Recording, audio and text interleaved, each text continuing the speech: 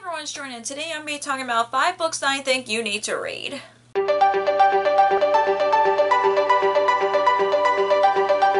So I did this kind of video in the last year, and I thought I would do this again. And then the reason I picked 5 books instead of 10 just because this year has been a bit of a slumpy year for me just because of my busyness with my personal life and upcoming wedding. So yeah, I just thought I would just narrow down to 5 and just talk about the books that I've read recently that I think everybody should read. So let's get to the books. The first book that I think you need to read is My Korean Cherry Mary by Cynthia Han, Brody Ashton, and Jody Meadows. This is their new, it's like a spin-off series of My Lady Jane, but with all the Marys. So this is basically about Mary of Scots, where she turns into a mouse, and I really enjoy this book, and I do really like, the reason I like about these books, same with My Lady Jane series, is because that you get to read, you kind of get to know the history of these famous, like, Marys or Janes,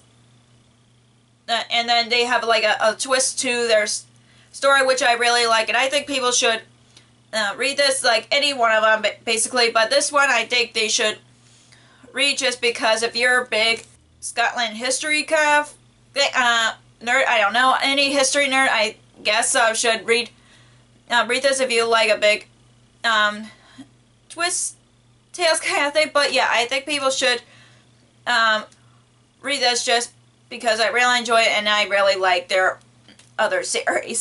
So the next book that I think everybody should read is Well Met by Jen DeLuca. This is basically about a woman who decided to volunteer for Renaissance Fair with her niece, and then she meets one of the guys that works there, and of course there's romance involved. I really like this book just because I really like the characters in this one, and plus it takes place at a Renaissance Fair, which I do really want to go one day, and it just makes me feel like I'm already there, and I just really would love to go to a Renaissance Fair one day. And yeah, I really like the characters, I really like the story, and I really like the family dynamics with this book just because Emily has a relationship with her niece and her sister. So yeah, I'm just really love this book if you're just in the mood for any adult romances, but with something that you want to do or something like that. I definitely think you should read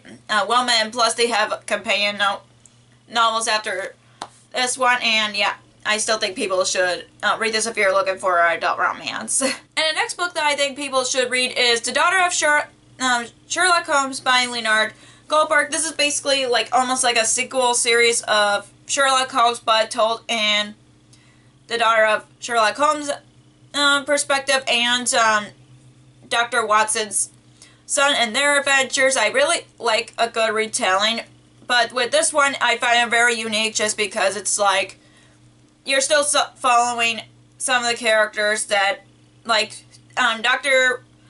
John Watson is still alive, but he's with his son, and then they find out that Sherlock Holmes has a daughter and didn't know about that until they met her. So yeah, and really love this book, and I think it's a good retelling if you're looking for any more retellings. And I haven't heard anybody talk about this on BookTube, and I do think if you're looking for a good retelling, I do recommend Daughter of Sherlock Holmes, especially if you're a big fan of Sherlock Holmes. And the next book that I think people should read, I know pretty much everybody has talked about it by BookTube, but I really enjoyed it so much that I think people should read it, which is The Seven Husbands of Evelyn Hugo by Taylor Jenkins Reid. This is about a woman in her life in Hollywood and how she ended up having 7 different husbands, but I just love this book. I love Evelyn Hugo, and I just love how she's telling her story about her life in Hollywood and how she became an actress and etc., etc. And I just think people should read it if you're big old-fashioned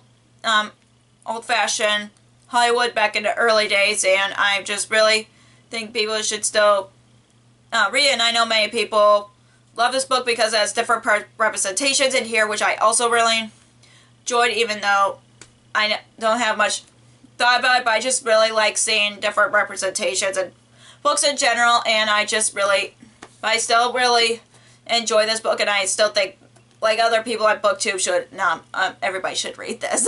And the last book that I think people should read is the Supervillains and Me by Danielle Banas. This is about a girl whose brother is a superhero, and then she runs into a supervillain who's supposed to be like her brother's nemesis, but then she finds out he's not as bad as he is, as everybody describes, and I really enjoy this book. This is another underrated book that I think people should read on BookTube if you're a big fan of superheroes, but you want like a superhero story that's not like separated from Marvel and DC. I think people should read this, and about a main character who has a sibling who has superheroes. Just in general, I really enjoy this book, and I think people should read it if you're looking for an underrated book that not a lot of people talk about on BookTube, and I know I haven't seen anybody talk about this on BookTube either, so yeah, I think everybody should read this if you're a big fan of superheroes.